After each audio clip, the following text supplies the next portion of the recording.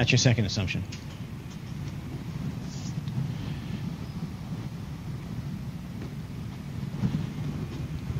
So the decision rule is, will a special order generate additional operating income? If yes, we accept it. If no, we reject it. And it will be done on a relevant basis. So here, let's do an example. Sunbelt produces 100,000 blenders a month, and they are at 80% of capacity. So what's their capacity?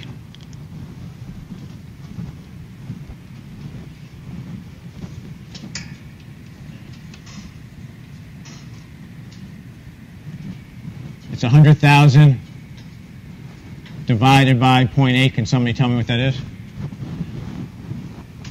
Anyone got a calculator, please?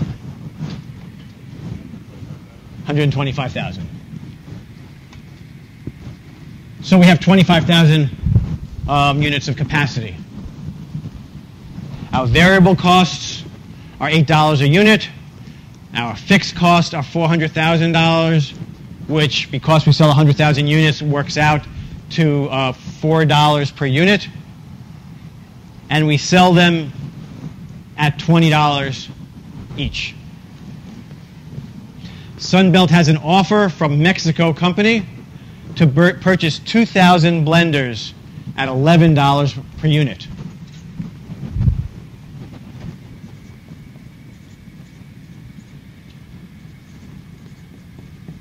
Do you do it? Anyone have a point of view? Would you do it?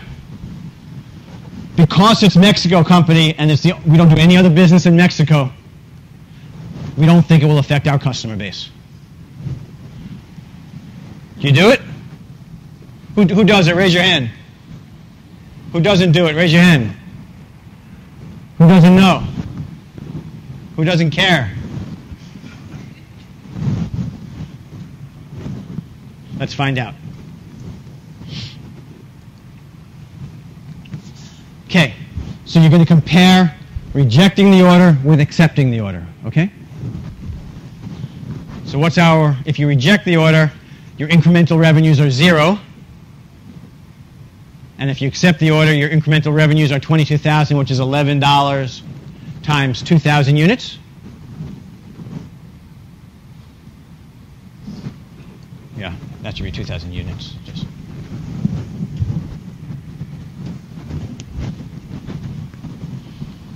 So you'll increase your revenues by 22,000.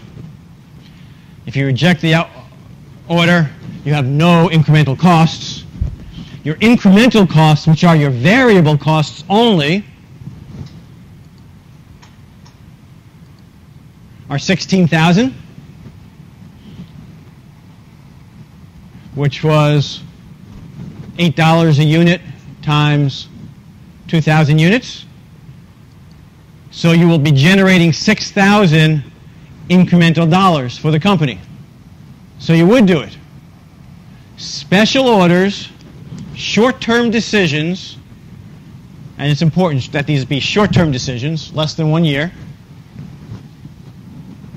do not include fixed costs. They're not relevant because you're going to pay them whether or not you do this job. So essentially, if you have a positive contribution margin, you would move forward. So yes, you would accept this job.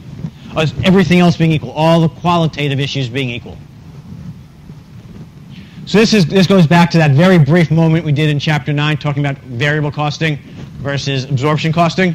We know that for all legal reasons, you do absorption costing, but for decision making, sometimes variable costs are all that matters. They're the relevant costs.